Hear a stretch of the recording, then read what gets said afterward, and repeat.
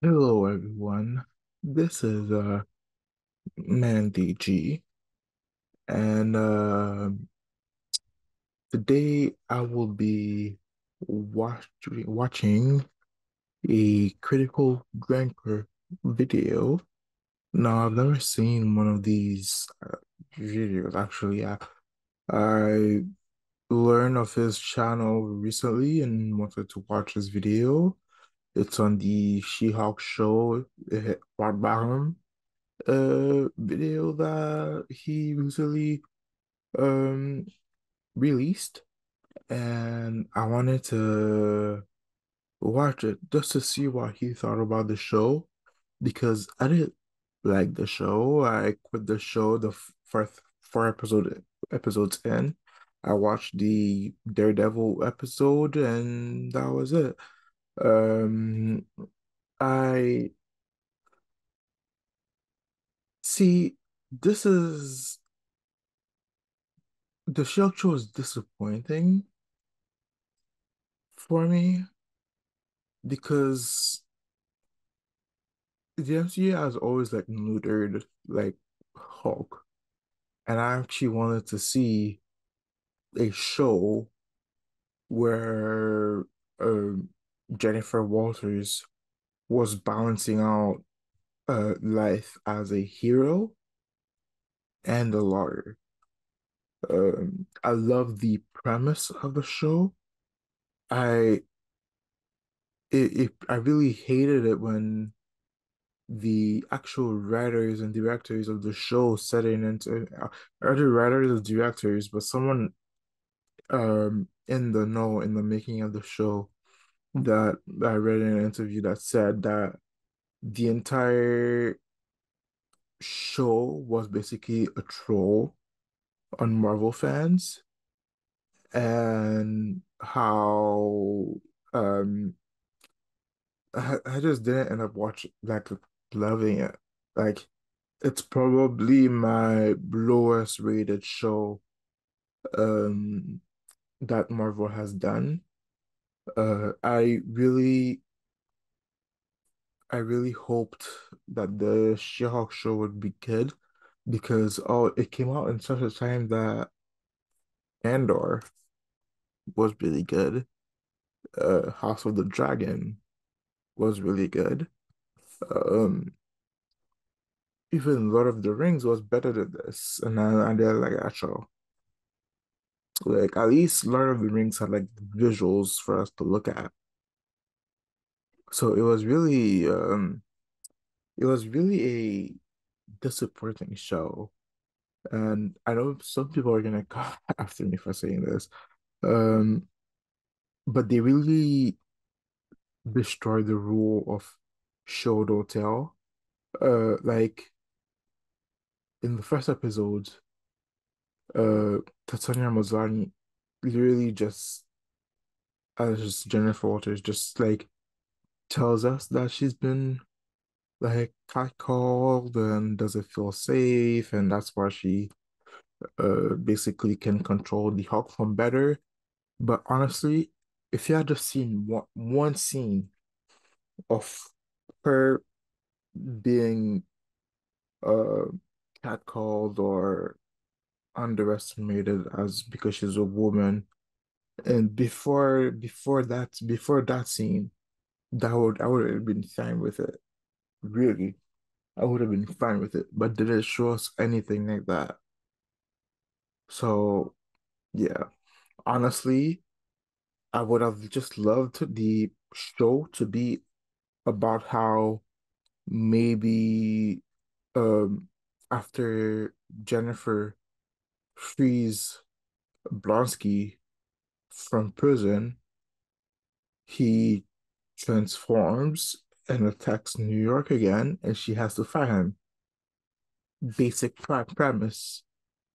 She has to fight him, and then she has to deal with the fact that it was basically her fault that Blonsky escaped escaped prison, and she basically helped in whatever damage would occur. It would have to deal with the fallout. boom, show, dramatic show. You don't even have to see. They didn't even like. Yeah, it was just disappointing. Just disappointing. Um, but yeah, let's start watching this video. Critical Drinker. The Critical Drinker came out October 12th, 2022. So just 10 days ago. Already has almost 2 million views. Congratulations, Gladriel, you've defeated everyone, as always. Well done. You can go home now. I am grateful you have not known evil as I have. But you have not seen what I've seen. I've seen my share. You have not seen what I have seen. I've seen She-Hulk.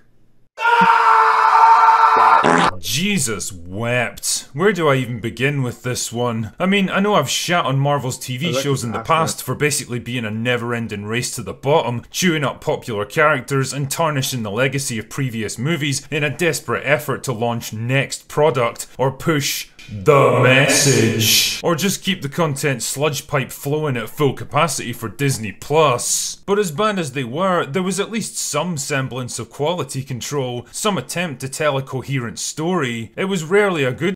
Yeah, for a comedy show, it wasn't even that funny. Now that you think about it, like I probably only laughed during the Daredevil scene, the Walk of Shame. But that was it. Like the Daredevil episode was like the best episode. If they had kept that kind of tone throughout the entire show, I would have enjoyed the show.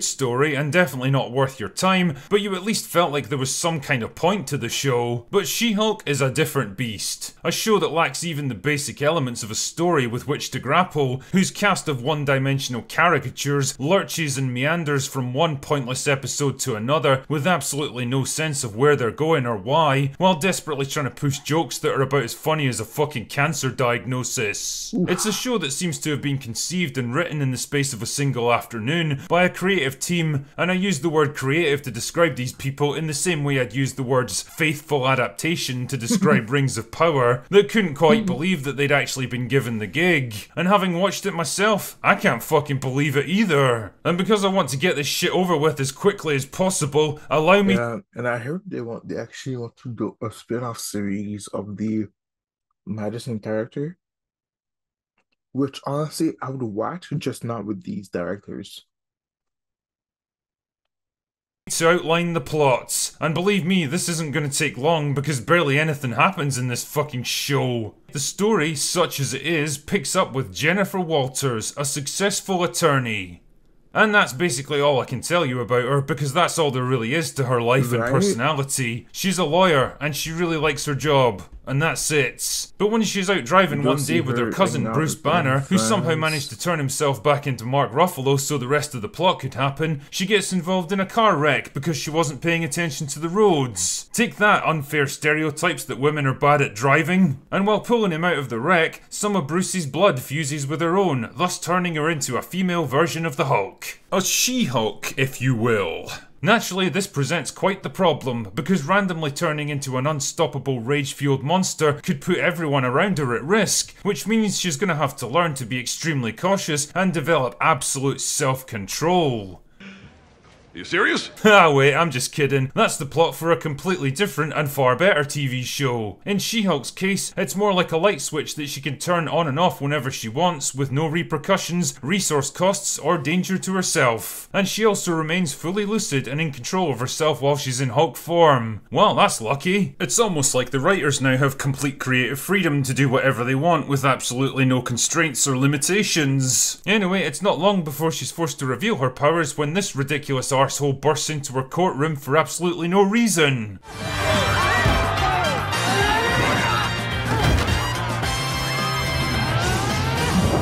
Mind-blowing editing there, guys. The Mhm. incident causes Jen to lose her job, but that's okay because literally 5 minutes later she's been hired by a different firm who want her to represent superheroes and villains as the She-Hulk. Well, don't you love how actions and decisions have serious long-term repercussions for the protagonist and those around them? Spider-Man could only dream of such quality character developments. Jennifer's Right. job now is to represent people with superpowers in various court cases that showcase the writer's complete ignorance of the American legal system while navigating the trials and tribulations of dating as a famous green monster lady, thus showcasing the writer's complete ignorance of men, modern culture, and normal interaction between humans. Honestly, it's genuinely hard to know where to even begin when it comes to critiquing this show, because pretty much every single aspect of it is so irredeemably awful that it's practically a waste of time trying to sift through it. I mean, I guess we might as well start by judging a book by its cover, which in this case means the visuals. Now, anyone with functioning optic nerves doesn't need me to tell them that She-Hulk is a visual nightmare. The CG is the kind of awkward, jerky, badly animated It was trash really that I'd weird expect from a at low-budget first. I'm superhero not used show to it. from the mid-2000s.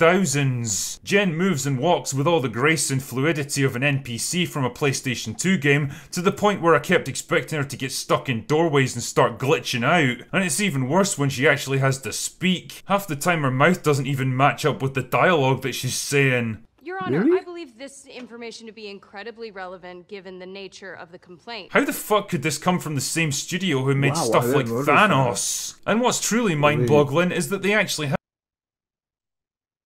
has to speak. Half the time her mouth doesn't even match up with the dialogue that she's saying. Your Honor, I believe this information to be incredibly relevant given the nature of Wow. the complaint. How the fuck could this come from the same studio who made stuff like Thanos? And what's truly mind-boggling is that they actually had a 6'7" model to act as a reference point for the animators, which begs the rather obvious question, why the fuck didn't they just paint her green and save themselves a shit ton of money? The writing is another massive steaming turd that absolutely has to be addressed. The overarching plot is, well, basically non-existent. Each episode feels like it was conceived by getting a group of 9-year-olds to write a bunch of single-sentence ideas onto a board and then throwing like darts the at them to wrong- see which ones came up. Wrong The and board, I the mean, other not the one is the 9-year-olds. That sort of thing doesn't end well. Believe that! We got a bleeder! Jen tries out a dating app. Jen goes dress shopping. Jen goes to a wedding. Jen gets ghosted by her boyfriend. Jen meets a new man. It's like fucking party time here, mate. Most episodes barely manage to scrape past the 20-minute mark, and even then it feels like there isn't enough plot to sustain them. I mean, don't get me wrong, they also feel like they're about 2 hours long, but that's just my own perception of time getting dilated by this shittiness. Yeah, Whatever that nonsense is felt going really on either serves as a vague backdrop to Jen's personal issue of the week, or as a catalyst for some tedious new drama in her Honestly, life. episode one Wow, was it's almost okay. like the writers totally don't understand or care about superheroes, or the law, or constructing action sequences, or character development, and really just want to write a breezy comedy about a modern professional woman trying to negotiate a man's worlds. Which is all a bit of a problem when your show's entire premise is built around your protagonist being a superpowered lawyer. While we're talking about Jen though, I suppose I should mention that she's probably one of the least interesting, least intelligent, and least likeable protagonists I've ever seen on TV. Well, aside from the obvious, of course. Wow. She's self-absorbed, shallow, condescending, narcissistic, patronizing, boring, and aggressive.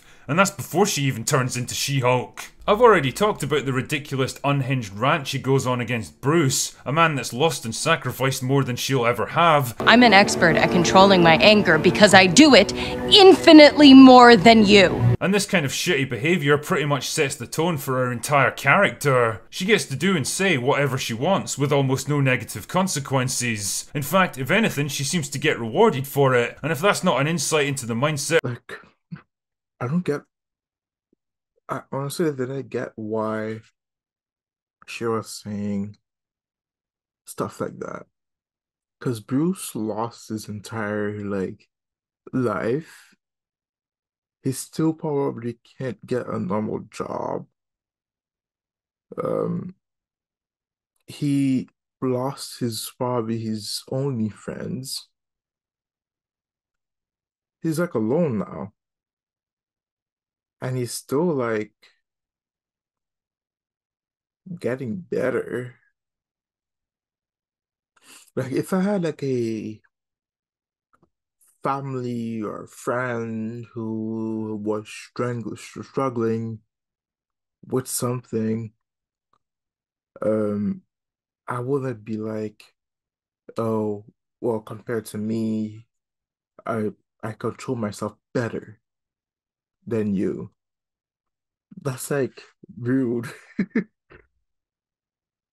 Of the writers, I don't know what is. For me, the hallmark of a good, well-rounded character is someone that you can picture in situations outside the scope of the story. For example, I can totally imagine what guys like Tony Stark, Steve Rogers, and Peter Parker might get up to in their spare time, but outside of working and drinking with her one and only friend, I genuinely can't picture what Jennifer Walters might do with her life. What are her interests, her hobbies, her personal history, her aspirations, her hopes, fears, dreams, and insecurities? Don't know, because the writers don't seem to know or care either. She's basically just an avatar for them to project all of their gripes and hang-ups onto. And it's a shame really, because I think Tatiana Maslany is a pretty good actress, and I actually ended up feeling kinda sorry for her. You can tell that she's working her arse off trying to sell this shitty character to the audience, but all it really does is prove that you can't polish a turd.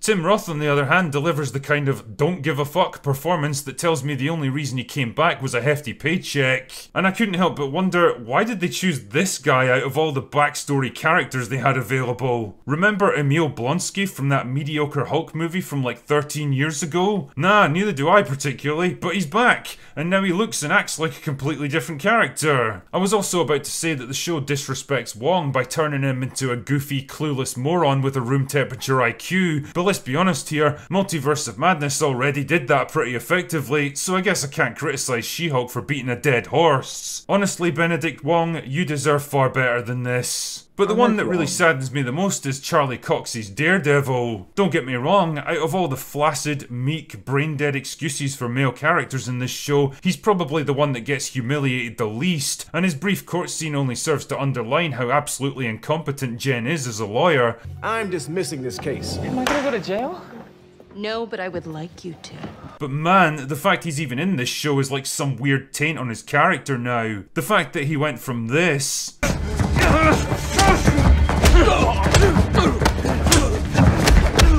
to this That was funny. is something we'll never be able to wipe from our collective memory, no matter how much toilet duck we drink. Funny. Believe me, I know. I And the like thing is, all of this stuff, they the did unlikable characters, the Daredevil nonsensical and storytelling, the laughable special effects, would Like, be more... I actually enjoyed how they did Man in the show. Basically because you can still tell that he's like brooding a little bit, but has like a funny side to him. Like he's not gonna be the same Matt from the Netflix shows. less tolerable if this show managed to deliver the one thing it desperately wants to sell itself on. Comedy. But that's where She-Hulk really falls on its gigantic green arse because, well, how can I put this? It makes Amy Schumer look like Dave Chappelle. And before you make assumptions, no, I am not a matador. That would make the two of us fighting pretty cliche, no? You almost tasted that. Num, eat it up. Go play okay, 3, 2, 1. You know I'm the hottest. You ain't never gotta heat me up. I just did 600. I'm not even a superhero. Hey, did somebody take our order? Wongers, can we get froyo? No. We could talk about The Sopranos. Fine, no more spoilers. Honestly, if your goal is to break the negative stereotype that women aren't funny, then this show really isn't doing your cause any favours. And of course, there's only ever one target for the jokes in She-Hulk. Almost without fail, the men in this show are portrayed as incompetent, overbearing, patronising, dumb, cowardly, weak, insecure, and comically misogynistic. There's a hot chick over there. I'm gonna go talk to it.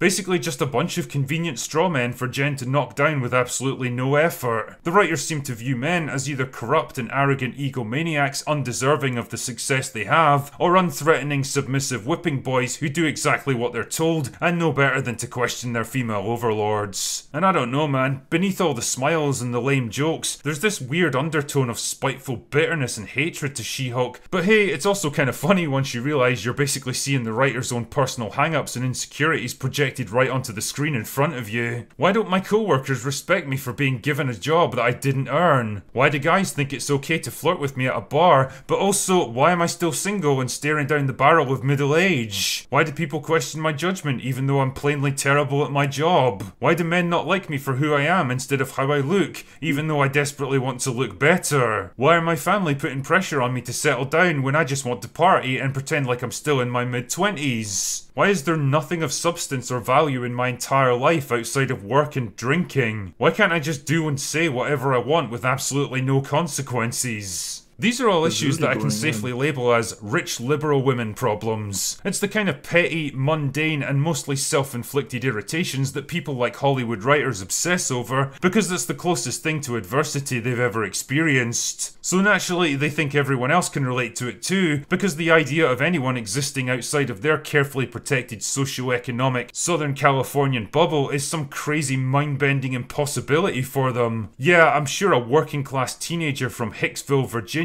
working a minimum wage job is totally going to empathise with the online dating woes of a rich, narcissistic 30-something lawyer. All of this stuff adds up to a gigantic pile of green shit, without doubt the worst TV show Marvel has ever put out, and a complete waste of time, money, and life. And the thing is, who even really cares at this point? Marvel certainly doesn't. I'm sure it's going to get a second season despite being an internet lol cow for the past couple of months and a complete embarrassment, and I'm sure that She-Hulk will probably end up appearing in future movies too. In which case, well, they're welcome to her. But if you value your sanity, or just the couple of hours of your life that it'll take you to fight your way through this, then you'll stay as far away from She-Hulk as you possibly can. Anyway, that's all I've got for today. Go away now. He really went in. He went in. Yeah. She-Hulk was a bad show. Hated it. Really didn't like it.